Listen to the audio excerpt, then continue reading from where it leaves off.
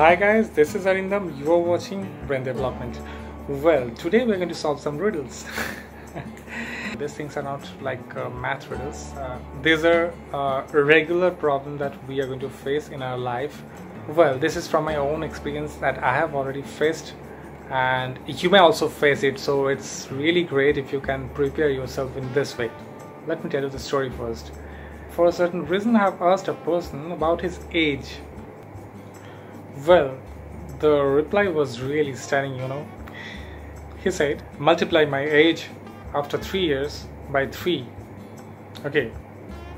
And multiply my age before 3 years by 3. Now subtract this 2 and you will get the result. I was stunned completely. I was literally stunned.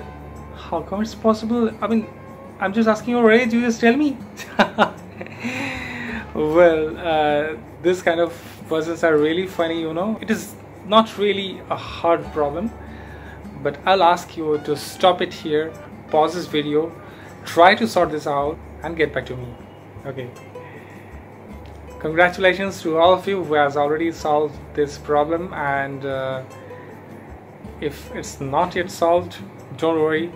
I'll tell you the way how to solve this, and next time whenever you get this type of problem, it will be just like that. So let's take x. Yes, the variable x. Yeah, say my age is x at present, and after 3 years it will be x plus 3, and if I multiply it with 3, it will be 3 into x plus 3. Clear, right?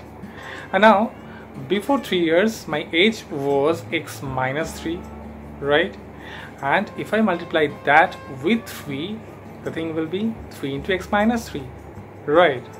Now I have to subtract the smaller one from the bigger one, definitely 3 into x plus 3 minus 3 into x minus 3. See, you may think like it's a lot of maths thing, it's not possible for me. It's a simple one, no need to worry. See, if you have already understood up to this, super, you are a genius. But if you have not understood, for you, I'm just telling you, say today's age is only x, okay, and after 3 years it will be x plus 3, right? Clear? And now he said to multiply this with 3, so 3 into x plus 3, and the same way we have got 3 into x minus 3, right? So if we subtract this 3 into x plus 3 minus 3 into x minus 3, we get 9 plus 9 is equal to 18. Like that. See, don't worry, this is not hardcore mathematics, because these things are, you may face this in your life also. This type of calculations are really required, and here you are at Brain Development. We'll definitely try to give you something that will help you to develop your brain, right? So let's come to the next one. This is really funny, same type of math. Yeah, definitely, I'm telling you, this time you may try. If the last one was not solved by you, you should try this one, because same type of riddle. Okay, it's about a father and a son. Now father's age is double of his son at present, but 18 years back it was 3 times. Simple thing, try it. Don't forget to pause this video here, stop it, now try yourself. If you have already solved the previous one, it will be easy for you. Come back to this, don't forget to see the solution if you have already done it. Again, congratulations to all of you who have already solved it, and if it's not yet solved, don't worry, I'll tell you again. The process is simple. If you have followed the last one, you should have solved this one. Anyways, let's try this. Well, presently father's age is 2x and son's age will be x, right? Because it is double, 2x and x. Simple thing.